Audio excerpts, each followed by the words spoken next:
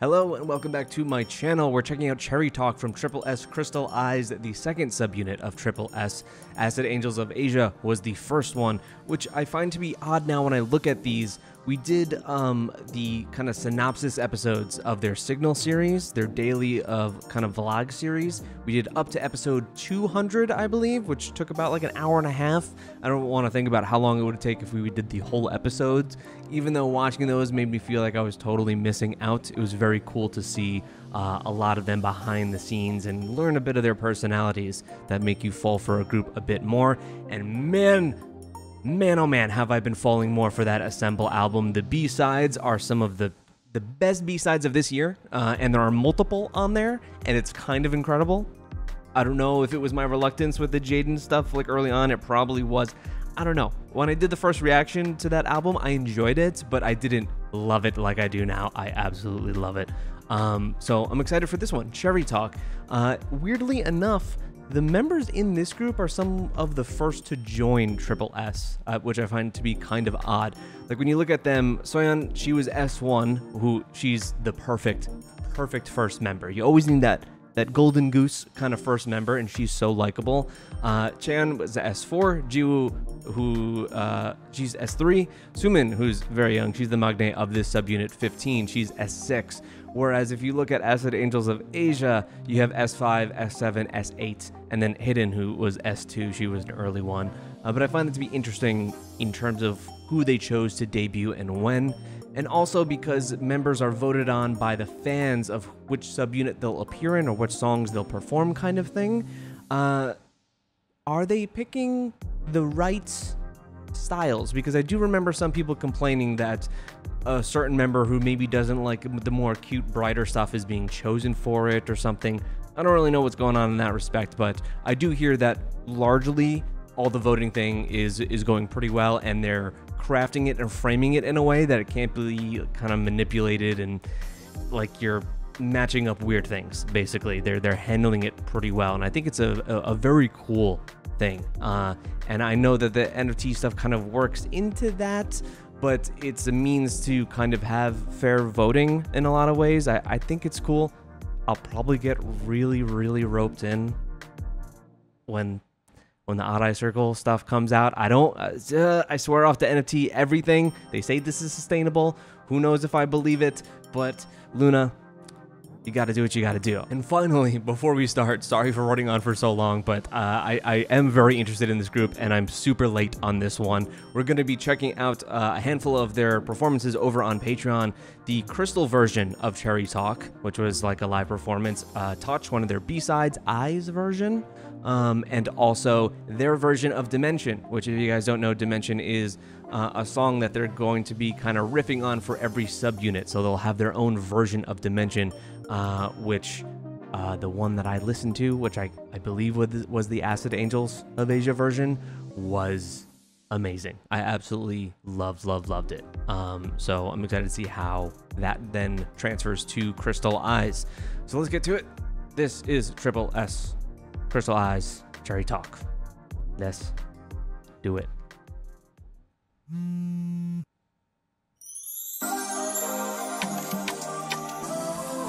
I know this is meant to be much brighter, which I'm a fan of, you know, for these younger groups. Ooh, this is like Pikmin.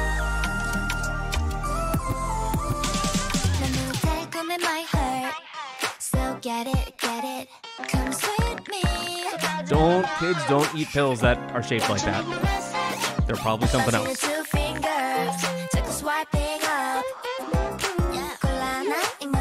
Same phone.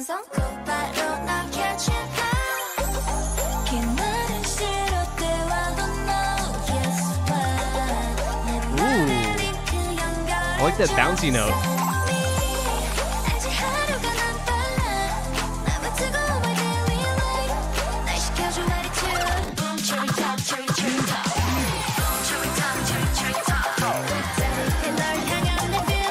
This is them in their own world right now.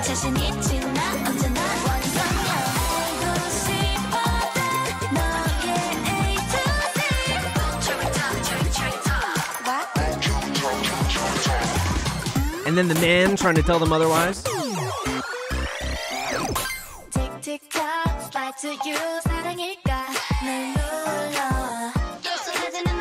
Oh my god, everybody did that in school.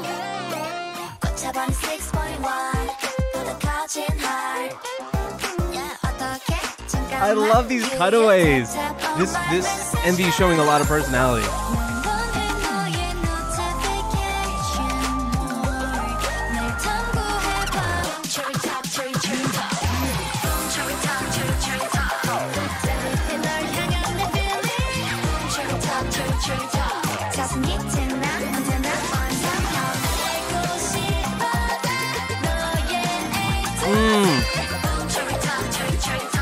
A lot of that like synthy, dreamy quality of the instrumental reminds me of like Nintendo.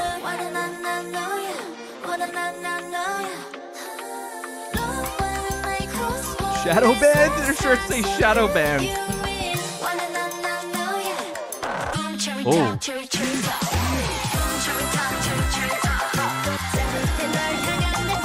I don't know what's happening in this video. We'll try to piece it together.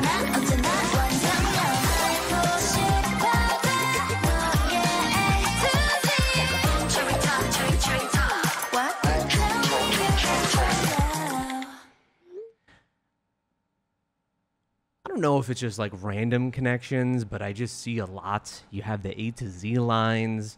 You've got, I mean, this is called Cherry Talk, and they're taking something that is then kind of almost transforming their perspective, like a Sweet Cherry Motion kind of deal. Whoa, this is gorgeous.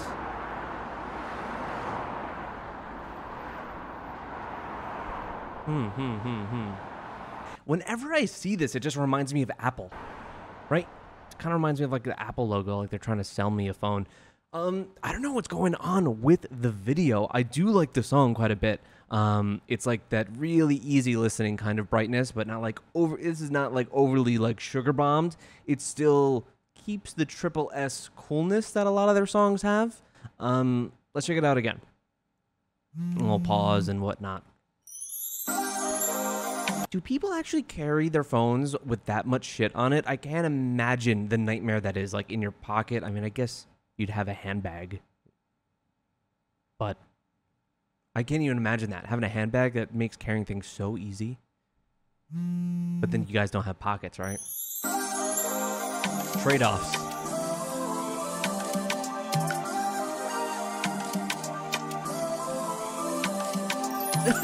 I didn't see the turtle with like the knit sweater.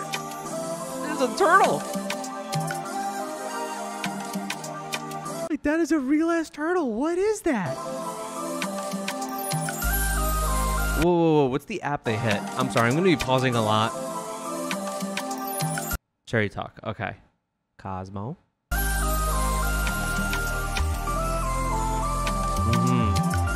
See, to me, what I was thinking is that, like, this world is them on their phones kind of separated from reality for a bit.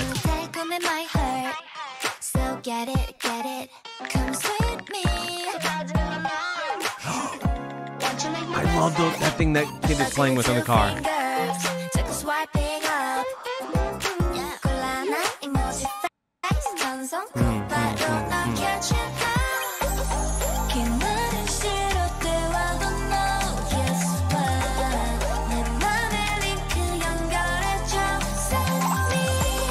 That's Gen Z lyrics.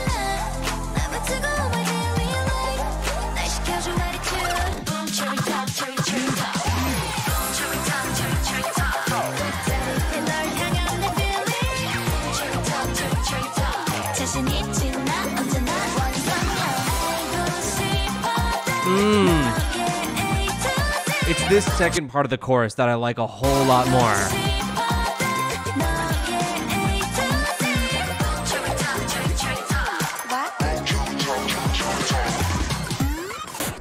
And these bits where like their personality really pops.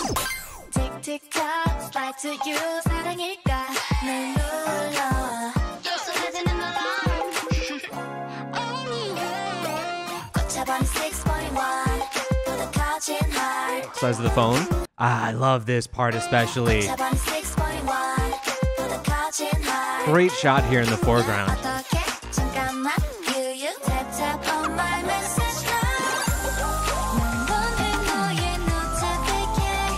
At the same time, this song seems like very straightforward in terms of like what they're talking about. I don't know if there is any kind of deeper lore type message in this, although I don't know what that in the end is even going to necessarily be with tripleS. I have no idea. I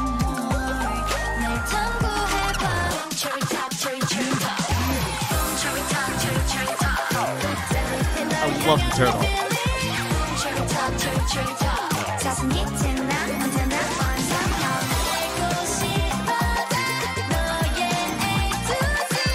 Man, she really kills it here. I like that pull out where it starts close on her face.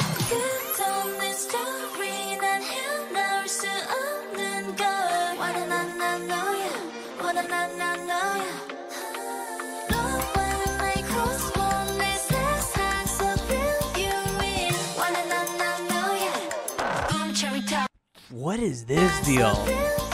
It's like the one bit that feels like aggressive in this.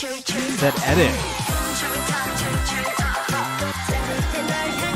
Whenever I see a video that is like this bright and like playful, I'm always assuming there's some darker subtext.